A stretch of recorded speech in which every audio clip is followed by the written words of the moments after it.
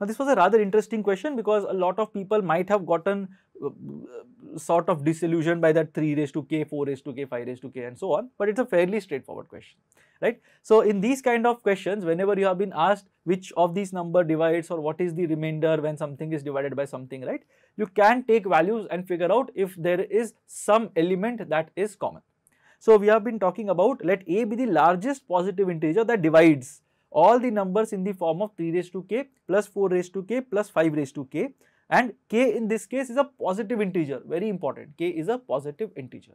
So which is the smallest positive integer that we know of? 1. So in the first case we are saying 3 raised to k plus 4 raised to k plus 5 raised to k. When k equals 1, what will be the value of this? 3 plus 4 plus 5, that is 12.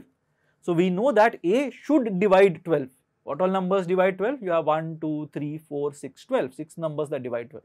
Not the answer that we are looking for, right? What if k equals 2?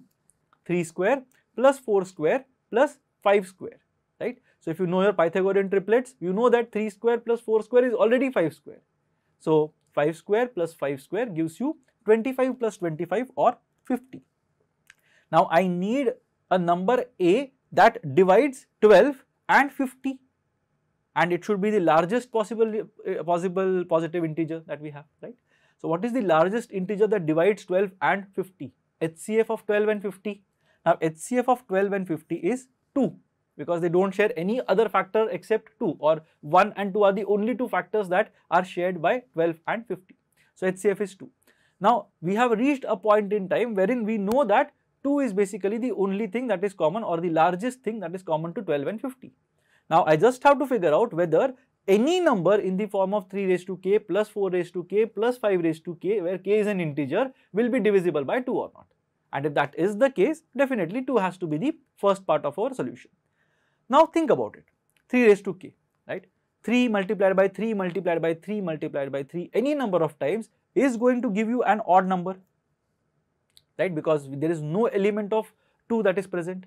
Similarly, 4 multiplied by 4 multiplied by 4 multiplied by 4, any number of times is going to give you an even number.